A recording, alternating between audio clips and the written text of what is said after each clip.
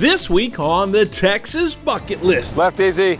we hit the high seas on one of the oldest sailboats in the world. One thing a lot of people don't realize is the Alyssa is 10 years older than the Statue of Liberty, and we're a sailing National Historic Landmark. We gallop over to Galveston to learn more about the Alyssa, a boat built in 1877 that still takes a sail stroll in the salt waters of the Gulf. It's a beautiful ship, beautiful. We encourage any Texan, actually anyone, to come down and view and experience this incredible living piece of history. After that, it's on to Langford Grocery in Houston, but we're not here for groceries.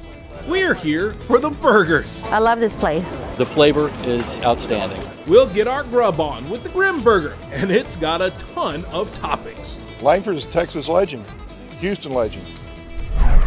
We'll hear from Cody, Canada, and The Departed before we depart for Sweetwater to fly into a museum dedicated to women Air Force service pilots. Any female aviator that you talk to, they say the same thing, that this was their inspiration. I've never been to a real nice museum that's like all about women pilots, and it's actually pretty inspiring. So You've only got so many years in you.